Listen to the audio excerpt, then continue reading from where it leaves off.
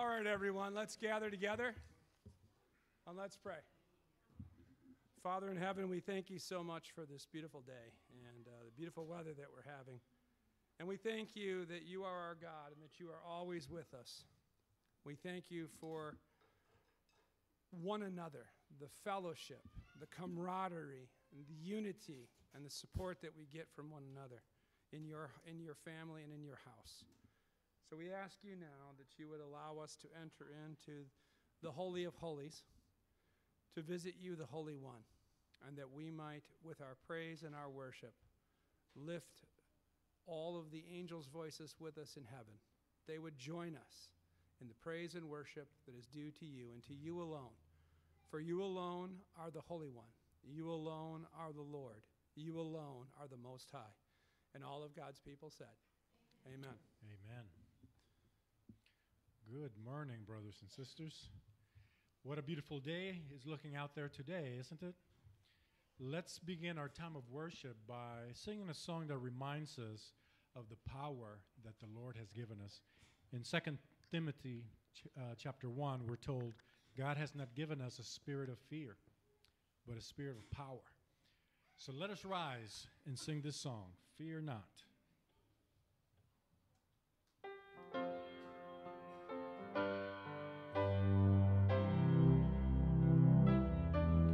Fear not, for I am with you. Fear not, for I am with you. Fear not, for I am with you, says the Lord. Fear not, for I am with you. Fear not, for I am with you. Fear not, for I am with you, says the Lord.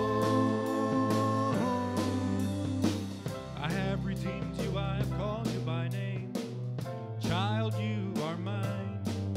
When you walk through the waters, I will be there. And through the flame, you'll not, no way, be drowned. You'll not be burned, for I am with you. Fear not, for I am with you. Fear not, for I am with you. Fear not, for I am with you, says the Lord. Fear not, for I am with you. Fear not, for I am with you. Fear not, for I am with you, says the Lord. I have redeemed you, I have called you by name. Child, you are mine. When you walk through the waters, I will be there. And through the flame, you'll not, no way, be drowned. You'll not be burned, for I am with you. Fear not, for I am with you. Fear not, for I am with you. Fear not, for I am with you, says the Lord. Let's sing that one more time. Fear not, for I am with you. Fear not, for I am with you. Fear not, for I am with you, says the Lord. Fear not. Amen. Amen. I don't know about you, but with the passage of time, seeing how the Lord answers prayers, some of them that took years to answer, the more miracles you see, it becomes easier and easier to serve him and notice his sweetness as time grows.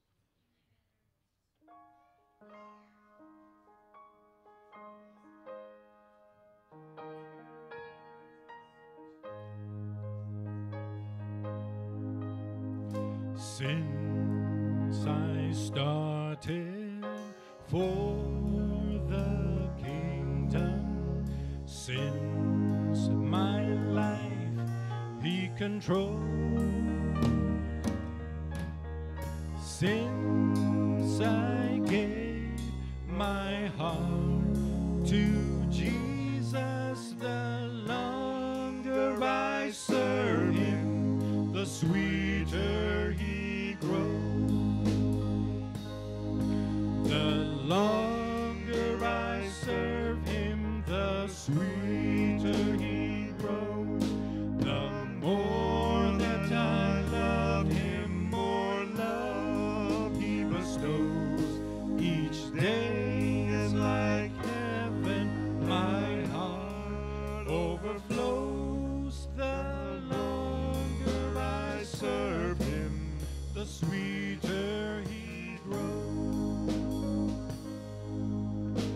Every need He is supplying, plenteous grace He bestows. Every day my way gets brighter, the longer I serve Him, the sweeter He grows. The longer I serve Him, the sweeter He grows. The more that I love Him, more love He bestows. Each day is like heaven, my heart overflows. The longer I serve Him, the sweeter He grows. The longer I serve Him, the sweeter He grows. The more that I love Him, more love He bestows. Each day is like heaven, my heart overflows. The longer I serve Him, the sweeter He grows.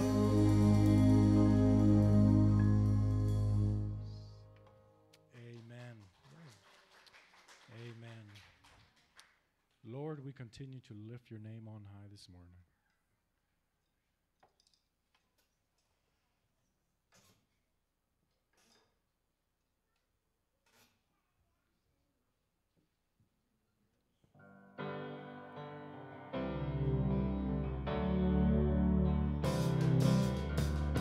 You know this one real well. Let's sing it. Lord, I lift your name on high. Lord, I love to sing your praises. I'm so glad you're in my life. I'm so glad you came to save us. You came from heaven to earth to show the way, from the earth to the cross, my debt to pay, from the cross to the grave, from the grave to the sky. Lord, I lift your name on high.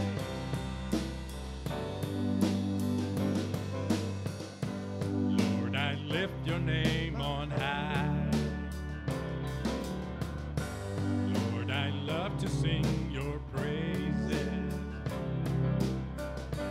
I'm so glad you're in my life. I'm so glad you came to save us. You came from heaven to earth to show the way, from the earth to the cross, my debt to pay, from the cross to the grave, from the grave to the sky. Lord, I lift your name on high. You came from heaven to earth to show the way, from the earth to the cross, my debt to pay, from the cross to the grave, from the grave to the sky. Lord, I lift your name on high. Lord, I lift your name on high. Lord, I lift your name on high.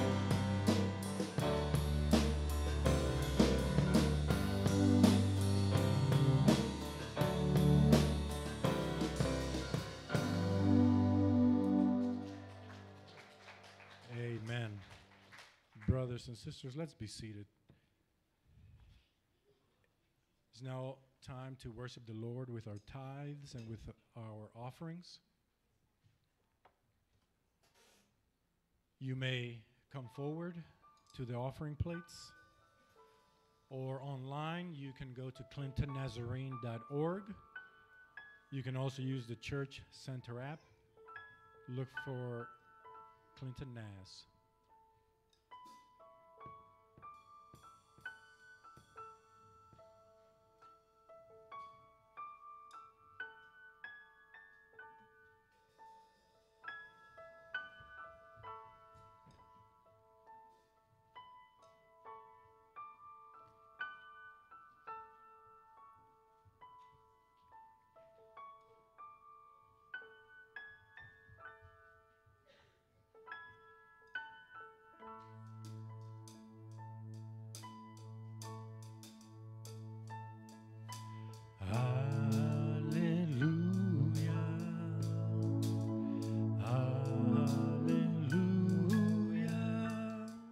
For the Lord God Almighty reigns. Hallelujah. Hallelujah. For the Lord God Almighty reigns. Hallelujah. Holy, holy are you, Lord God Almighty. Worthy is the Lamb, worthy is the Lamb. You are holy, holy are you, Lord God Almighty. Worthy is the Lamb, worthy is the Lamb.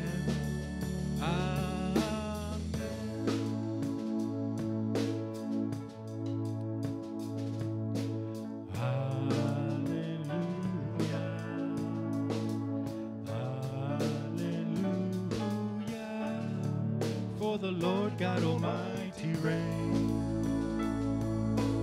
Hallelujah. Hallelujah. For the Lord God Almighty reigns. Hallelujah. Holy, holy are you, Lord God Almighty.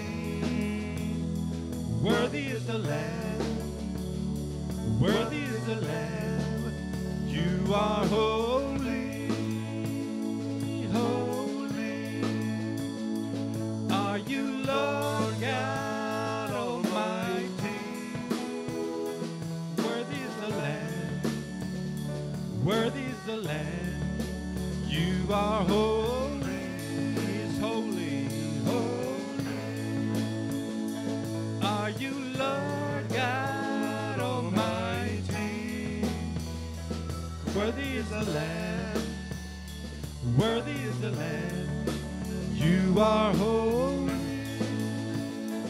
holy are you, Lord God Almighty. Worthy is the Lamb, worthy is the Lamb.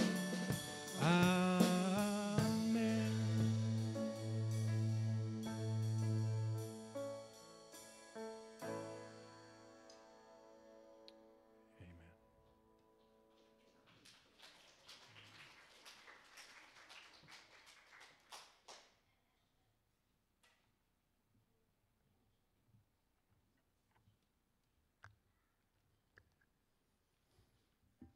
For our prayer time this morning, I would like to actually read scripture to you. We're just singing that song. So each of the four living creatures had 6 wings, and they had eyes that covered all around, inside their wings and outside their wings. And day and night they never stopped saying before the throne, Holy, holy, holy is the Lord God Almighty, who was, who is, and who is to come. Now whenever these living creatures, cherubim and seraphim, gave glory and honor and thanks to him who sits on the throne and who lives forever and ever, then the 24 elders of men fell down before them, who sit on their thrones, and worship him also, who lives forever and ever. And then they cast their crowns down before him, bowing and saying, You are worthy, O Lord our God, to receive glory and honor and power, for you have created all things, and by your will they were created, and they have their being. And then if you were to move ahead to the next chapter, in chapter 5, there's a thing going on in heaven right after this where they're looking to see who is worthy to open the scroll. And the angels again cry out, Worthy are you, and you alone, to take the scroll and to break open its 7 seals, for you were slaughtered as a lamb, and you purchased people for God from every blood, every tribe, every nation, and every tongue. And you have made them into a kingdom of priests to our God, and they will reign upon the earth with you forever. And then he looks again, and John hears this. Worthy is the Lamb from the people who was slaughtered to receive power and wealth and wisdom and might and honor and glory and blessing. And then I heard every living creature say, To him who sits on the throne and to his Lamb be blessing, honor, glory, dominion, and power forever and ever. And all of God's people said, Amen.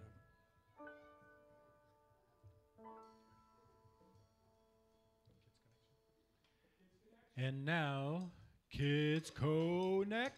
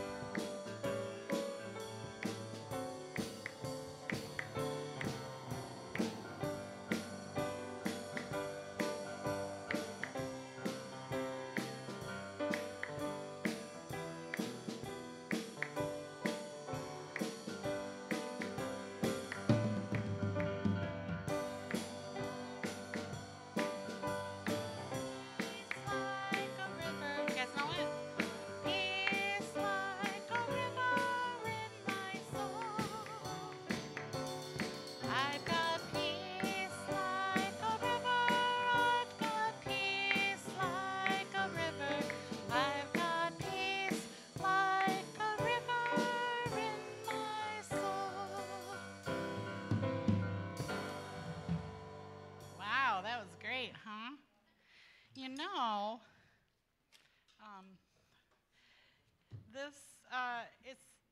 I want you to listen to this, and I don't usually read from the Bible, but this is what we're on, and wow, God knows how to put everything together. We're talking about David still, and you know, David wrote a lot of our Psalms. And he had a lot of emotions just like us. Sometimes he was sad, sometimes he was angry, and sometimes he just wanted to praise the Lord. And so listen to this. I'll just read part of it, okay? Praise the Lord. Praise the Lord from the heavens. Praise him on the heights. Praise him and all his angels. Praise him, all his heavenly hosts. Praise him, sun, moon. Praise him, all you shining stars. Praise him, you highest heaven, and you waters above the sky. Let them praise the name of the Lord. And there's praise the Lord from the earth, you great sea creatures and all ocean depths. Lightning and hail, snow and clouds, stormy winds, do his bidding, right? And it goes on and on and on. And at the end, he has raised up his people, the praise of all of the saints of Israel, the people close to his heart. Praise the Lord. Psalm 148. So, it's a theme today, is it not? To praise the Lord. So the thing is about David is, you know what I like about him is what I said. He had all the emotions that we do, right? What were some of the things I said? What that he had? He was sad sometimes. What else? Happy. mad, or yeah. Sometimes he had to run. He had people after him. Sometimes his life really endangered, right? So he had all these things, and he poured out his heart. He always poured his heart out to the Lord. And so today we're talking about praise. Do you remember anything about David? What did he do, like we call today, for a living? Arya?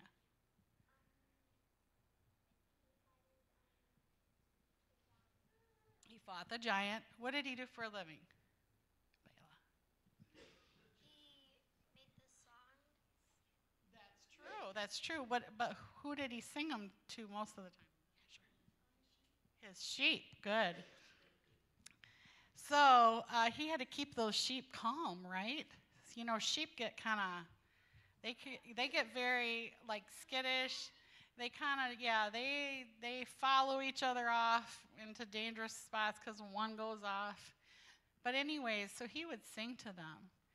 And then he sang for Saul, right? Remember Saul? I know our Bible quizzing kids know that he would sing for Saul to soothe, right? To soothe him, to make him feel better. Excuse me. So the thing to remember is that he praised God. Even though he had psalms that he was running from people or he was upset, he turns around and he does a praise psalm. You know, all those beautiful words.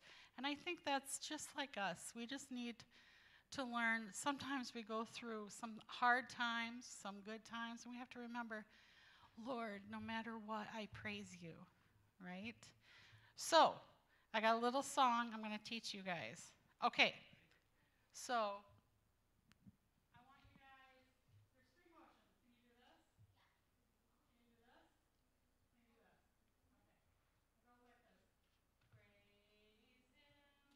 Can you do this? Can you do this? Okay, it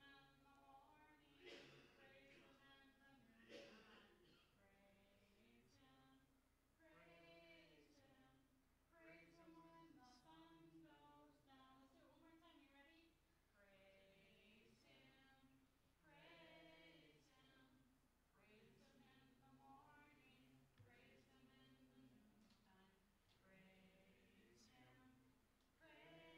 Praise him, praise him, praise him in the morning, praise him in the noontime. Praise him, praise him, praise him when the sun goes down. Right?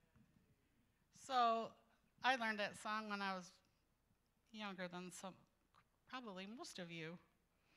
But anyways, it's a great song. It reminds us all day long, even if we're going through something, we can say, okay, I can praise you, God. Okay, let's pray. Dear Jesus, thank you so much for the example of David. I pray that you would help us to remember his example and how he just poured his heart out to you all the time, whether he was upset or happy. I pray that we would remember to do that same thing. Pour our hearts out to you no matter what's going on. We pray that in Jesus' name. Amen.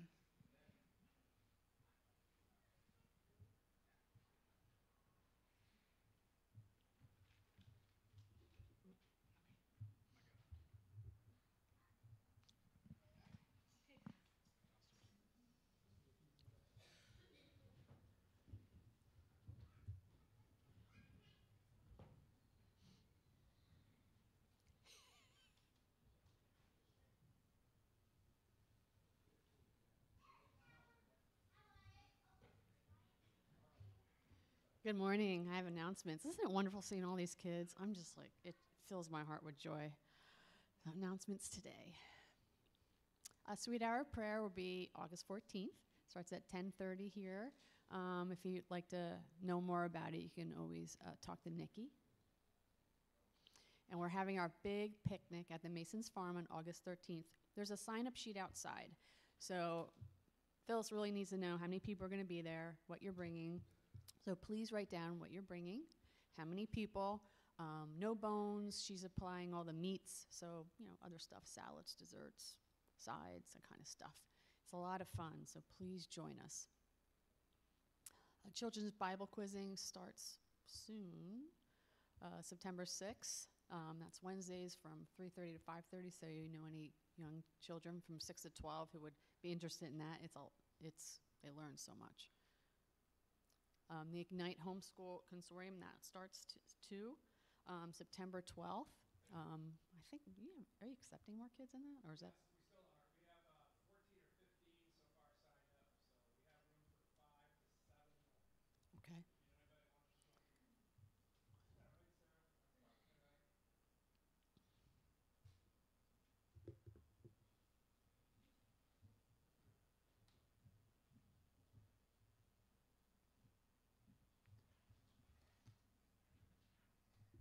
Public service announcement. Last week I got in the pulpit. I had 11 minutes to 11 to try to hurry and do a sermon. They've given me 37 minutes today. No, we're going to move on. Okay, so, all right. Whatever happens to the music. So we're continuing on in our reading of the book of Acts. We're getting close to the end of chapter 24. I just started writing chapter 27, verse 1. So I'm nearly to the end of this monumental book of the early church. And let's watch the video real quick. When the governor motioned for him to speak, Paul replied, I know that for a number of years you have been a judge over this nation, so I gladly make my defense. You can easily verify that no more than 12 days ago I went up to Jerusalem to worship. My accusers did not find me arguing with anyone at the temple, or stirring up a crowd in the synagogues, or anywhere else in the city. And they cannot prove to you the charges they are now making against me. However, I admit that I worship the God of our fathers as a follower of the way, which they call a sect. I believe everything that agrees with the law and that is written in the prophets, and I have the same hope in God as these men, that there will be a resurrection of both the righteous and the wicked. So, I strive always to keep my conscience clear before God and man. After an absence of several years, I came to Jerusalem to bring my people gifts for the poor and to present offerings. I was ceremonially clean when they found me in the temple courts doing this. There was no crowd with me, nor was I involved in any disturbance. But there are some Jews from the province of Asia who ought to be here before you and bring charges if they have anything against me. Or these who are here should state what crime they found in me when I stood before the Sanhedrin. Unless it was this one thing I shouted as I stood in their presence. It is concerning the resurrection of the dead that I am on trial before you today.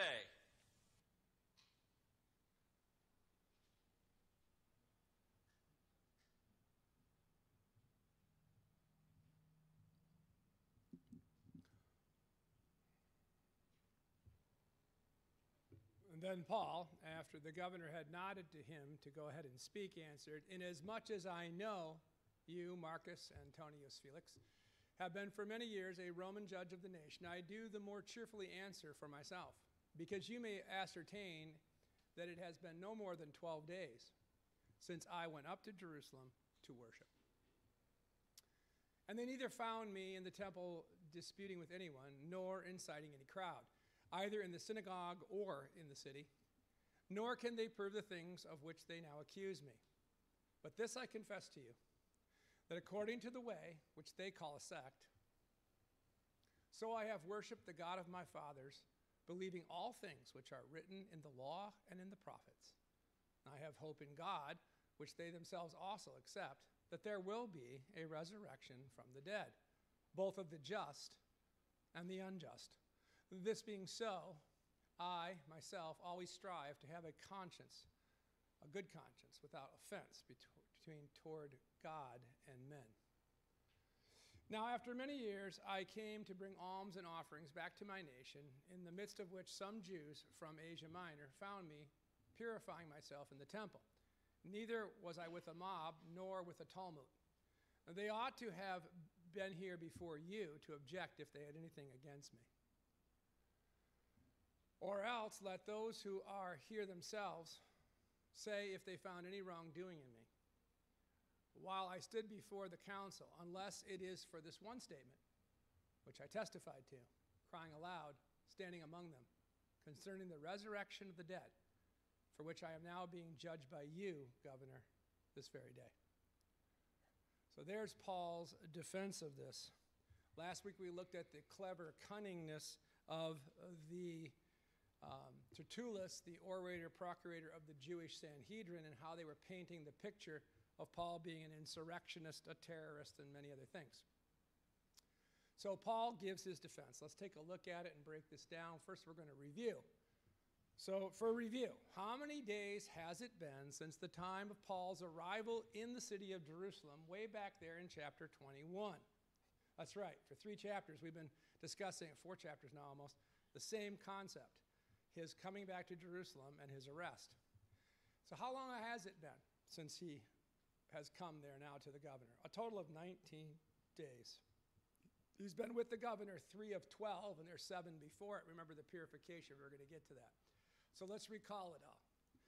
Day 1, Paul arrives in Jerusalem, and he is living at the house of one of the oldest followers of the way, Manasseh, who is from the island of Cyprus. Go back and you can review that in the scripture there in Acts 21. Paul meets with the council of the Jerusalem church, and James, the brother of Jesus, the very next day he's brought in to talk to the apostles and the elders of the church council. Day 3 through 9, Paul takes 4 other men, pays their way, and becomes part of a purification vow of a Nazirite vow for 7 days to prove that he is what? On the Jewish side. So we're going to stop here for 1 second. The thinking was what? Try to appease those who are against us by showing that you're not doing anything apart from the Holy Scripture. Or try to show as much as you can that you're part of the in-group or the group in power. Okay?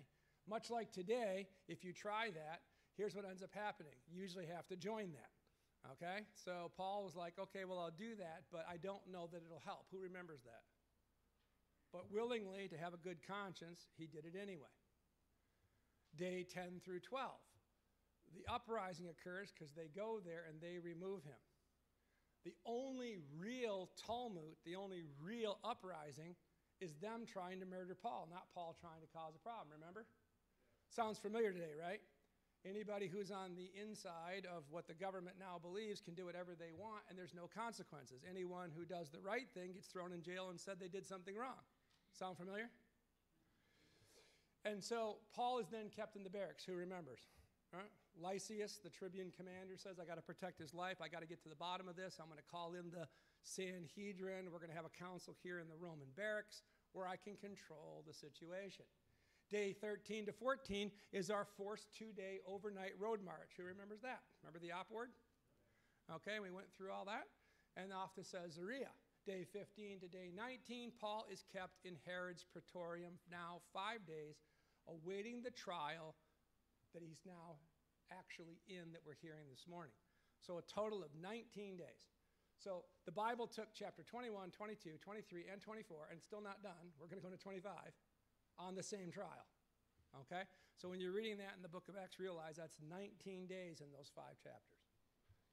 All right. Recall the strategy of the Sanhedrin Council accusations and the debate tactics used by their orator, Tertullus.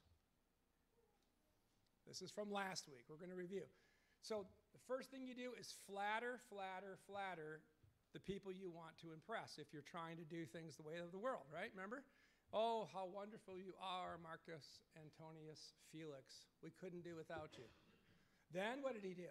He gave 3 negative anarchist, insurrectionist, and terrorist pejoratives, okay? He's an anarchist. He's an insurrectionist. He's a terrorist. We can prove all this, right? You ever notice that most of the things that people are still sitting in prison for in our modern day, they're declared to be what? One of those 3 things. Who knows what I'm talking about?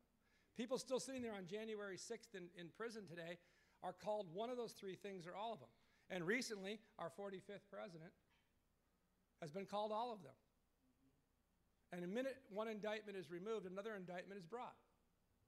Now, just in case you think I am trying to say that Paul and Donald Trump are alike, you're wrong. See, you can be right and not do it for the right reasons and also be persecuted. Who knows what I'm talking about now? See, I just wish that Donald Trump really did have a real faith. I really do. Then the man would be persecuted for all the right what? Reasons. But unfortunately, from the perspective of Satan and the dominion of evil that's now in control of most of the world and gaining control every day, they only care about one thing: stopping truth no matter how they can do it. Whether that be secular, whether that be in the financial markets, whether that be in the government, whether that be in the churches, he wants to silence any voice, no matter what, speaking what? Truth. Because if people have truth, they can do what? Make informative decisions to do the right thing, right? So that's where we are today, so think about that as we're going through this. So they frame the defendant's character as evil. Remember what Paul said? In the last days, they'll say that evil is good and good is... Real fascinating thing you could check out here is the parallels between Paul's trial and Dietrich Bonhoeffer's in Germany.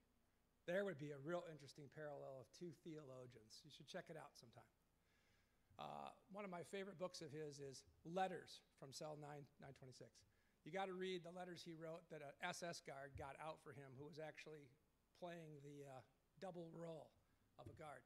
Followed by the use of 3 positive attempts to lawfully control the situation. Hey, we had it all under control. The church and the government are one and the same. If you just would have left us alone, we could have taken care of this, Paul. But you interfered with the military. Now we have no choice but to let you handle it. Again, this is how the debatist brought this thing, the lawyer brought this to trial. And then finally, everybody agrees that it's the truth, even though everybody knows it's not the truth. And so majority rules. Well, everybody said it happened. It must have. Boy, we don't see that today, do we? Even though right in front of your eyes it didn't happen. All right? So there's our arguments against Paul. Now let's look at what Paul's defense looks like. All right, Paul, after the governor had nodded for him to speak, starts in. Inasmuch as I know who you are and the position you have held for several years in our community, I now tell you what happened on a day-by-day basis. So Paul doesn't try any of these fancy tactics. Matter of fact, he doesn't say anything good about him being a Roman judge. He just states the facts. You are the judge. Okay? This is the equivalent of going into court and saying, Your Honor. Remember when you used to have to say that? Sometimes I go down to the Flemington courthouse and I sit there and I listen to just court cases. I know it's weird. But they get up and they say, Hey, dude. Now, in my day, okay, most of our days here, if you'd have said that to a judge, what would have happened? All right. They hardly ever correct the people. There's been a few times I've had to say something good on behalf of someone who's trying to better their life, even though they were doing something wrong, and now they're making an attempt to get back into society, and they'll say, Reverend, do you have any words about this person that you've been counseling? And I will say, Yes, Your Honor. May I stand in your presence and speak? You should see the courtroom stop. And then everybody turns and looks at you.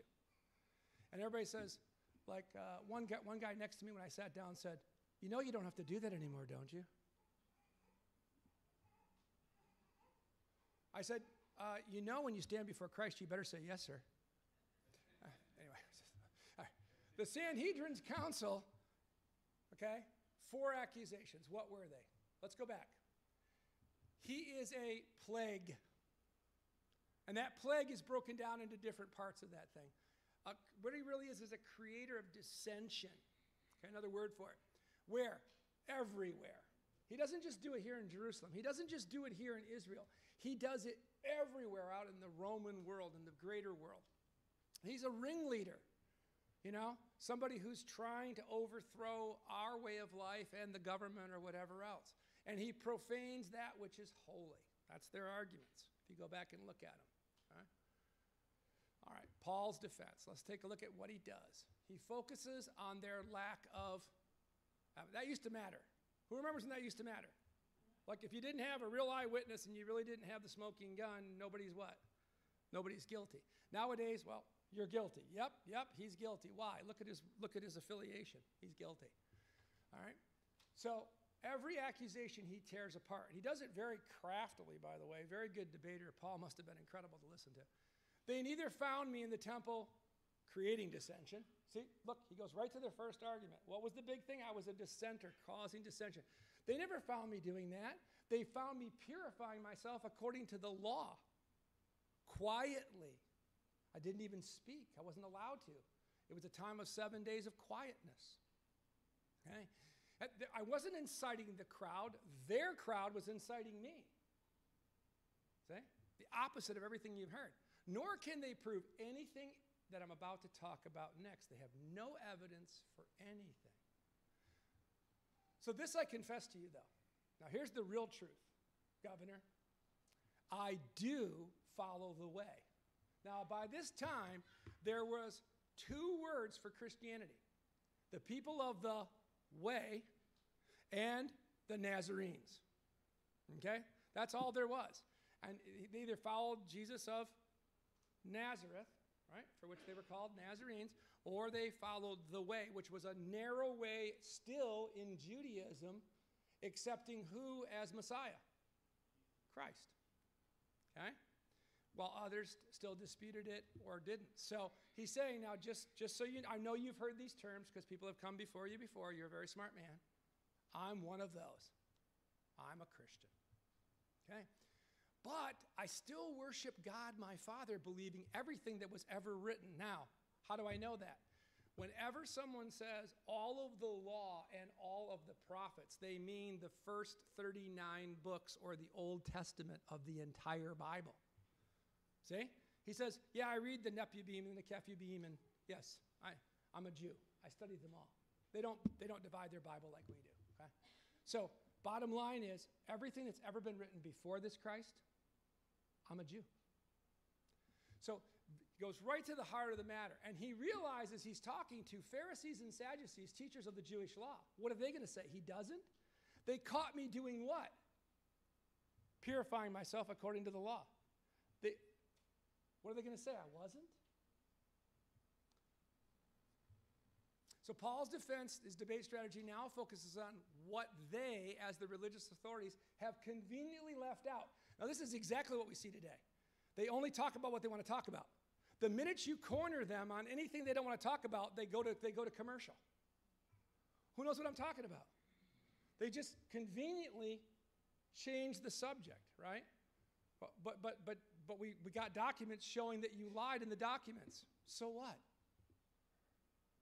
Who knows what I'm talking about? Like there should be hundreds of people in jail right now. The conspiracy that's happening in our time. And no one is going anywhere. As a matter of fact, the very people who lied are now bringing new accusations against the person that they did in the first place, and they're allowed to still be lawyers. Do you remember when lawyers got disbarred? Right? Lost their license? And it's interesting. Anyway, all right. So they've left out a lot.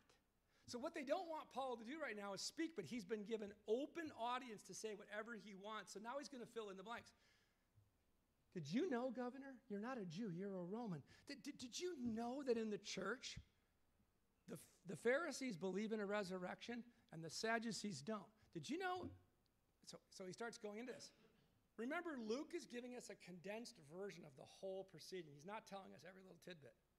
But you can imagine Paul, right, going on for hours. Now, let me tell you what resurrection means. Now, let me tell you what no resurrection means. Now, let me tell you.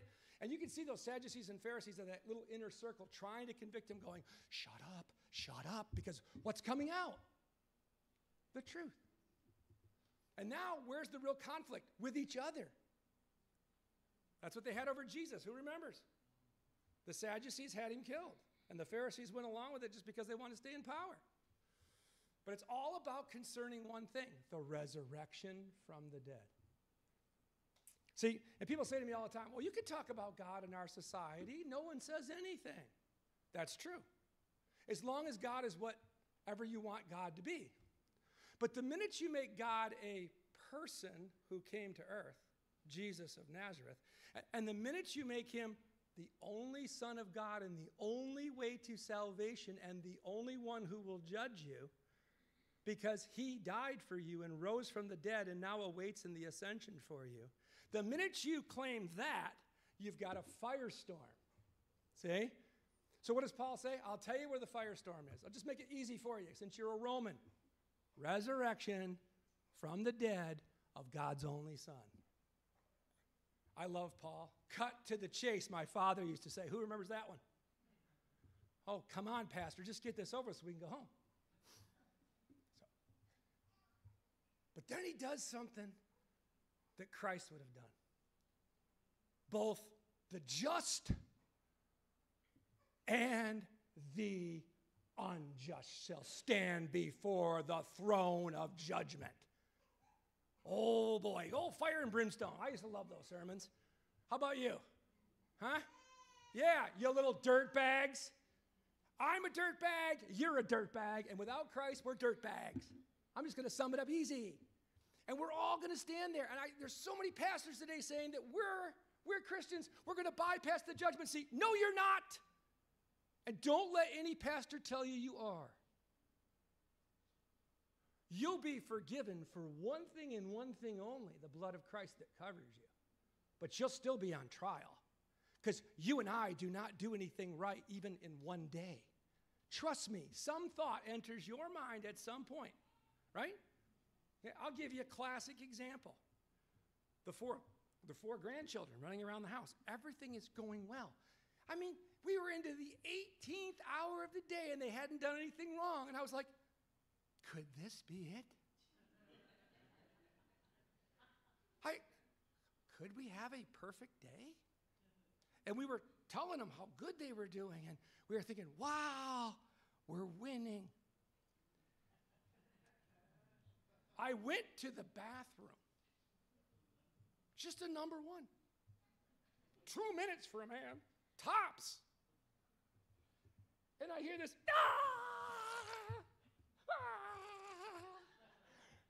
and your backbone just kind of jerks. Parents, grandparents, you know that feeling? I've got to go in there and I've got to do something about this. And my daughter said, really? Because she was kind of hoping for the same thing. And what it is that one person had taken somebody else's something just 2 minutes before reading the Bible and going to bed. All right, all my point is that we are always in need of forgiveness, even when we do our very best, right? And isn't it wonderful that God's there for us? Amen? But we're all going to be there. And this, you can just see, right? The evil of these men, the devil inside of them. That's what they are. Don't kid yourself. What does it say about Judas Iscariot when he left the table and Satan entered him? Yeah, don't give these guys any credit. They know what they're doing. You're going to face judgment right alongside of me.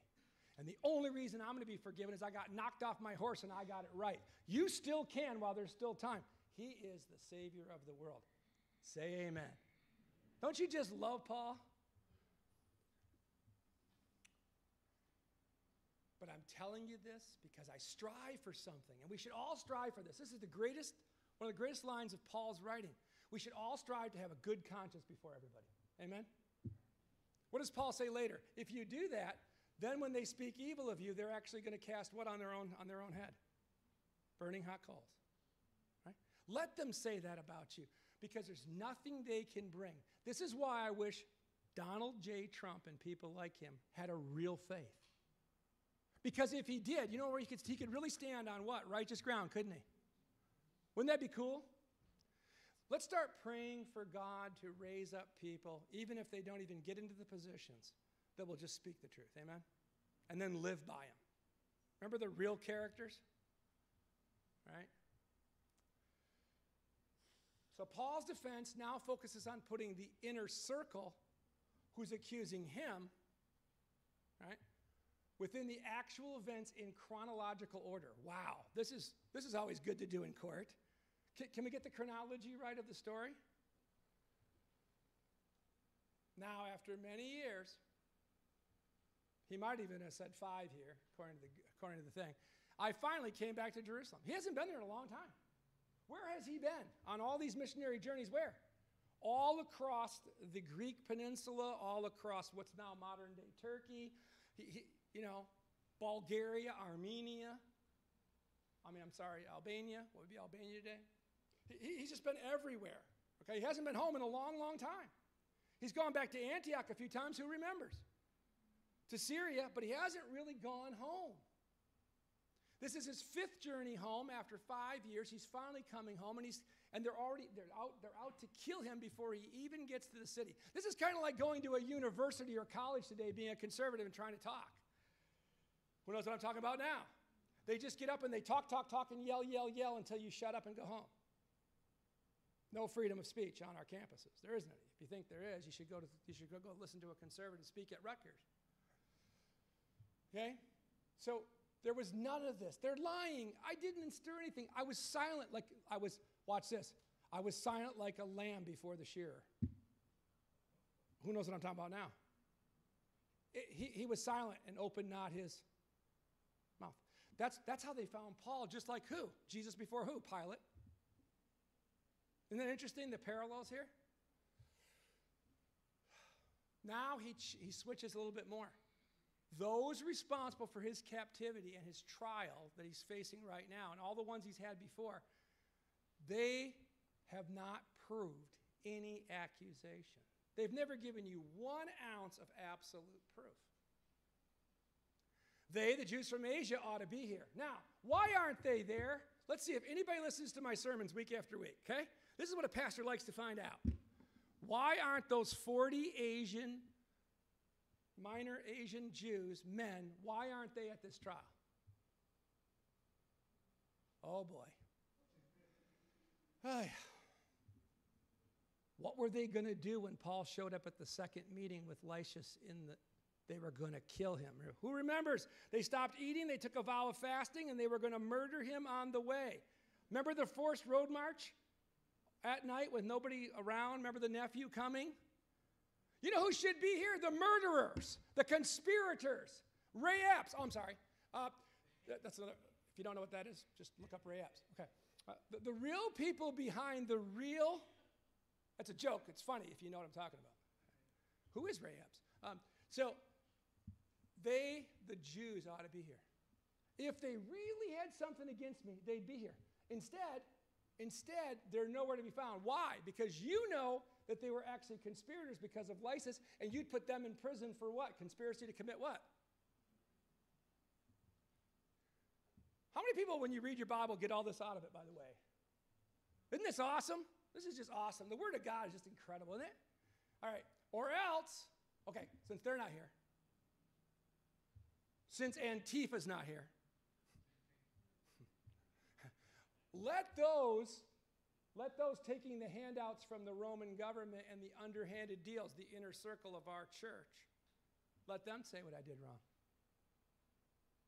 Tell Tertullus to sit down and quit being the mouthpiece, and let's hear from the high priest. Let's hear from the real people. Now, he focuses finally on the main point of the contention. The difference between Judaism and the whole world today and Christianity today. Now, who knows what I'm talking about? What's the real difference between Jews today, who are not Messianic Jews, and real Christians? The belief in what? Jesus Christ as Lord and Savior, Redeemer of all of mankind, Son of Man, Son of God. There's the real issue. What does Paul say? That the veil would be lifted, the veil of Moses, before he returns, that my own countrymen would return to Christ, right? Remember the fond prayers? I'd be cut off if all of them would be saved. Can you imagine wanting to go to hell forever to save everybody else? Now there's a heart set free. The real crux of everything we're doing is the resurrection of Jesus Christ from the dead. Because if Jesus died and he wasn't raised, we're to be what? According to Paul, the most pitied of all religions, for nothing we believe is of any value. He died on a bloodless stick, a martyr for nothing. And there's no hope in what? Everlasting life. But if Christ is raised, and he has been, Paul says, then what is ours? The sky, the new heavens, the new earth, fellowship, eternity, love, peace, rest. Doesn't that sound good? Doesn't rest just sound good? How many people just like one day just to say, for 24 hours, nothing go wrong, nobody bother me, nobody call me, no job calls. The other day I was with someone eating Scott Fry, actually, a guitarist from Pennsylvania. We were over having breakfast, and I turned off my phone, turned it completely, not even the vibrate. He said, "You do that?" I said, "If I want to talk to you, Scott, for an hour, if someone dies, what am I going to do? For an hour, what am I going to do?" And well, our talks are more like 2 hours, but when you go out there and you tell people that Christ is who he is, what do you tell them? He died for me and he rose again, and he's praying for me now, and he's praying for you, and we're all going. Don't you? Think about how you tell the gospel, right? What's the central hope, though? The resurrection of the dead. Christ defeated sin on the cross, but he defeated death once and for all. The final victory, Paul says, is over what? Death. Where is your sting? Remember in Corinthians? Huh? I'm gonna paraphrase it. When the grave robber comes at midnight. Right? You ever think of Jesus as a grave robber? He is. The biggest one of all. Can you imagine when they're all opened? Who wants to get robbed? Come on, it's a joke. Who wants to get robbed? Amen? Where do you want to go? I want him to steal my soul out of the clutches of who? Amen. Don't you? Can you just see Paul? I could just see him. He's so much more brilliant than I would be 100 times over, just nailing it on the unless it is for this one thing. Christ is who he is and always shall be. Amen, amen. And again I say, what a guy. He just signed his own death warrant. Amen.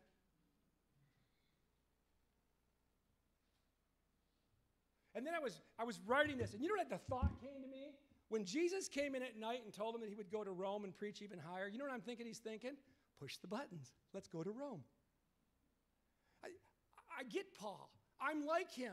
I wonder what will happen if I turn the screw one more quarter turn. And sometimes I just do it to watch. Where did that come from? You know? Some feminist is right in my face and, do you know in Titus it says you're supposed to follow men? And then I say to him, where does that spirit come from? Why are you so angry? Right? I can just see Paul. Hey, if I push one more button, they're going to send me where? To Rome. What did he do? He's appealing to who? The head honcho. And he's a Roman citizen, so he can do it. He wants to go to the Supreme Court. Paul now knows that this is the argument of arguments. And they've hardened their heart against God. He's given them one last chance to receive the gospel of peace. You see it? What a love, huh? You want to kill me, and all I want to do is save you. Father, forgive them, for they know not what they... Remember? Wow, is this Jesus or what? So here's Paul's new mindset, and we're done. And by the way, I'm still under 11 o'clock. I'm doing pretty good. Maybe I should slow down. All right. People always say, you go too fast. I really want you to concentrate on these next two slides, okay? What's Paul's new mindset? It's focused. After all these years of knowing Christ, and he has become sweeter the longer he knows him. Remember that song? We just sang it. Paul plans out his future in order to set up more opportunities to do what in Rome and across the globe? To proclaim to more people what? The gospel message of what? Forgiveness and grace and peace with God. No more war, no more enmity. He preaches it to the Gentiles, the Romans, the soldiers, the officials, all those pagan religions of the world. All of it is untrue. Let me tell you the one true thing. Christ came, Christ led a perfect life, Christ died, Christ rose, Christ ascended, And Christ is praying now for us until he comes for us again in glory. Just to say those words and mean it with all of his heart. He does all of this. There's no more holding back. He says, I am being burnt out, remember to the Corinthian people, at both ends like a candle. People accuse me of that all the time. Pastor, when are you going to slow down? You're going to have a heart attack or a stroke. When I do, I do. Don't worry about me. That's good, okay? That means I get to go home. In the meantime, I'm not going to let any moss grow under my feet, and you're not either, amen? Burn it up. You only get one shot, right? All right. That's his mindset. Now, therefore, what should ours be? People always say, Pastor, what do I do with the message you just gave me? Read it silently, and then I'll talk.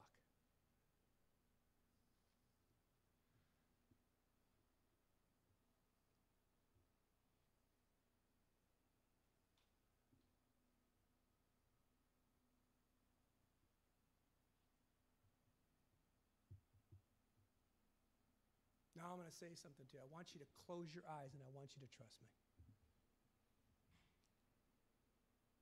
Why do we answer? For the sake of the call. Keep your eyes closed. Why do we do what we do? Because he has made us worthy for the sake of the call. And for the sake of the call, I will abandon it all to be found worthy simply because of he who has called. Open your eyes. Did you hear that? Did you feel it? Does it make sense? People say to me, why would you stop wanting to be a doctor and make hundreds of thousands of dollars a year and be secure? I could have. Why did you stop being in the military when all you had to do was just kind of nod to Christ and no one would know differently and you could have a beautiful pension right now at age 58? Because they told me I had to compromise what I truly believe, and I will not. It's the same mind that was in Christ. It's the same mind that was in Peter and Paul and John. It's the mind that ought to be ours according to Philippians. I will abandon it all for the sake of the call. That's why we do what we do. That's why we take calls at Jeep when people complain about the cost of air conditioning and whatever else it is. And we have a good conscience. Sometimes I think of that, Mike. I think of the day you're having because I know how people are. It's fine. But it is a struggle, right? It is. We do what we do because we want to see one thing: their smiling faces on Judgment Day. We do what we do because we want to rejoice with them that they have been given the right with us to be sons and daughters of the Most High. We do what we do so we can praise with our opposition one day because they've accepted Christ and they're crying out louder than we are, worthy, worthy, worthy is the Lamb. Amen? Let's literally make this a battle plan. Look what I said there. Look at the yellow. Purposely seek out and purposely set up opportunities. I'm going to start teaching this in the fall, how to do that. Okay? And, somebody will tell me about a conversation they had, and they say, I just didn't know how to turn that. And I'll turn to them and say, say it again. And then I'll parrot a line that could be added right there, and it would have been turned into what? Okay? And I'm not doing it to be superior. I'm doing it to show the person all you got to do is just think about one little switch of the conversation, and boom, we're off and running. Okay? We're off and running. And that's the key. And how many people find that to be the hardest thing in the world to do? Come on, be honest. That little line, what is it? What do I say? Why do I say it, right? And you know what it comes from? It doesn't come from superior intellect. It doesn't come from study, like a math test. It comes from asking God to change your heart and your mind over and over and over and over. Honestly, it does. And you know what it requires? To enter into someone's pain. And you know what we're afraid of? Any more of that. I got enough, thank you. Come on, be honest. Right? But really, when someone's really hurting and they're really in your face about God or about something else, you know what it really is? Unbridled passion of pain. and suffering. And you know what you got to do? You got to do what Paul says. Peter, I have to enter into suffering with them. And I find a mystery there, that when I do, I really hear them. I really understand them. And even though it breaks me, I find the opening. That's where it lies. That's the secret to setting up these situations. Let me tell you what you got to do before you do that. You have to pray to want to do the suffering. You know, and people say, wow, Pastor, you make Christianity so hard. No, it's just the way it is. This is the truth, okay? The truth is you have to want that soul so desperately that your love for them becomes the love of Christ for them. And what did he do for us? Suffered. On a regular basis. As a matter of fact, there's sometimes where I think he did this. Right? Who is this that the wind and the waves obey him? Who is this? We're all going to drown. Where's your faith? I mean, these guys were with him the whole time, right? Think about it. That's human nature. Can you imagine Jesus? I mean, sometimes he must have done face plants. Let's be honest. Really? And he says to Philip at the end, right, at the Last Supper, how long will I be with you? But you know what it was? They hadn't got over the easy stuff. They hadn't asked for the harder stuff. And you know what he said? I have prayed for you. Just use Peter for an example. Satan wants to sift you like wheat. You know why? Because if you start doing what I ask, you'll shake the foundations of hell, and souls will fall out. Amen? Let's be the sifters of men's hearts as we get in the trench with them, suffer with them, and glean souls. That's our only job. There isn't another one. I have come to seek and to save that which was what? And what else? To serve, and that might mean suffering, and not to be served or even heard. There are times that has to go away for the sake of another. Let's make that our ultimate prayer from here on out. Let's have the same mindset that was in Christ and the same mindset who was in what? Paul. A heart truly set free.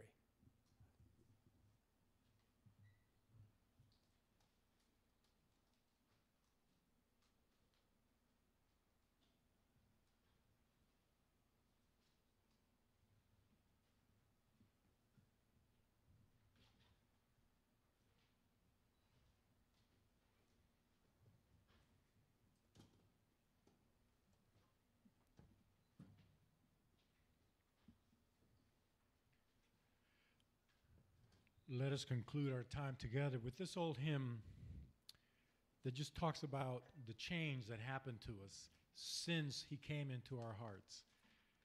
Shall we rise before we dismiss?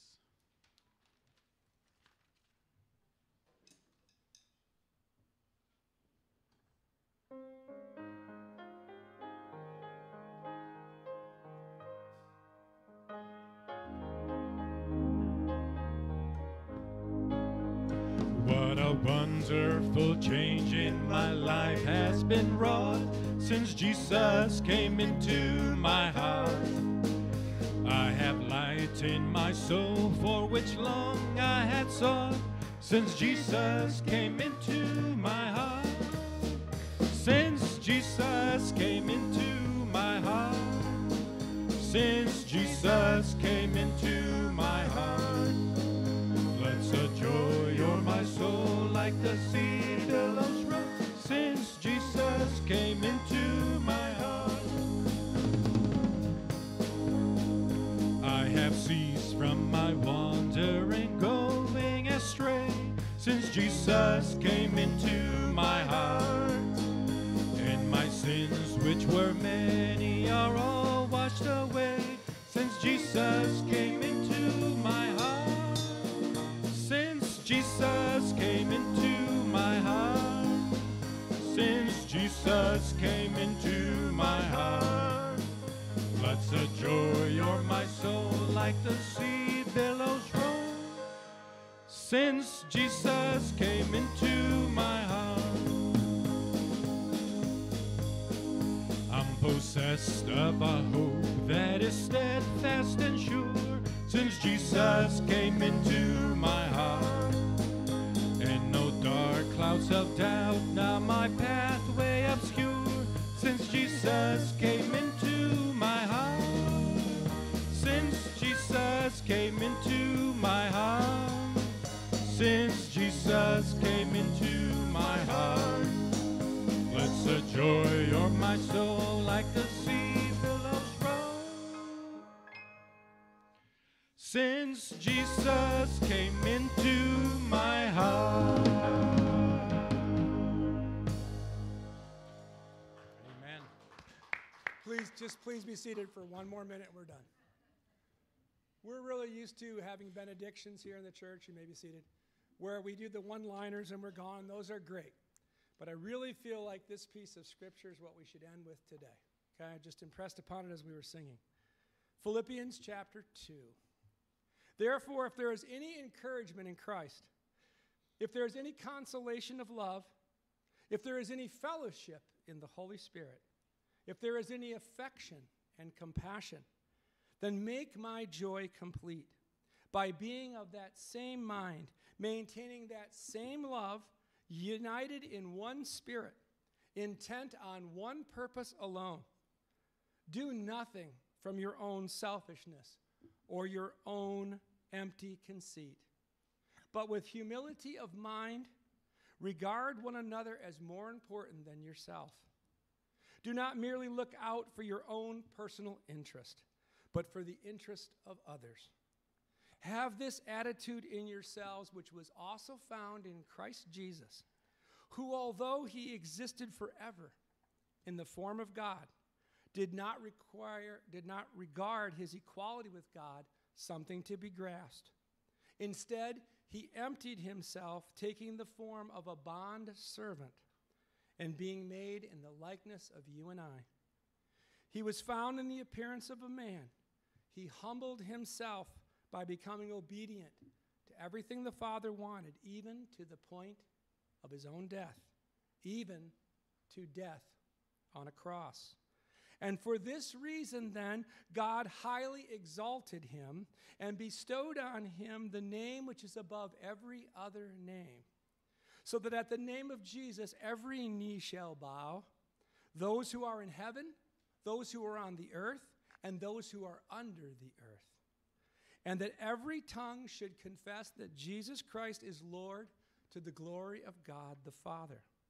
So then, my beloved brothers and sisters, Paul writes, just as you have always obeyed so far, not as in my presence only, but how much more in my absence written to me, that you work out your salvation every day in fear and trembling. For it is God who is at work both in you and in I, both to will and to work for his very good will and pleasure. Do all things, therefore, without grumbling or without disputing, so that you will prove yourselves to be blameless and innocent and true children of God, above reproach, in the midst of a crooked and perverse generation in which you live. Appear as lights in this world of darkness. Hold fast to the word of life, so that in the day of Christ I will have reason to glory with you, because I did not run in vain or toil in vain among you. But even if I, being poured out like a drink offering upon the sacrifice and service of the faith, I rejoice and I share my joy with you always. So to you I urge you, rejoice in the very same way as you have seen me do, so that our joy may be complete. To God be the glory. Go and serve him this week. Amen.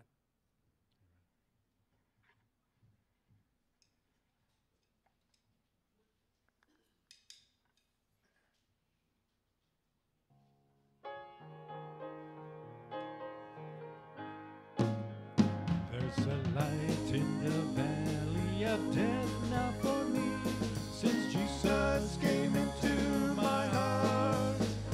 And no darkness beyond I can see, since Jesus came into my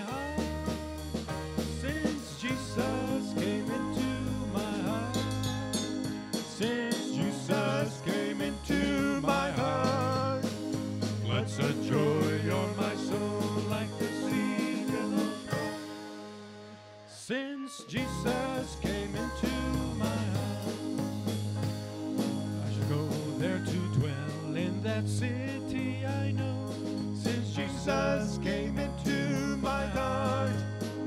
And I'm happy, so happy, as somewhere I go, since Jesus came into my heart. Since Jesus came into my heart, since Jesus came into my heart, let's a joy o'er my soul like the seas billows run.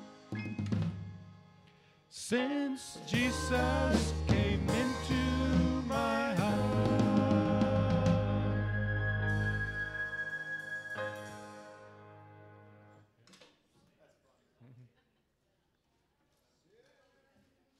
We made it. Thanks, everybody. Thank you.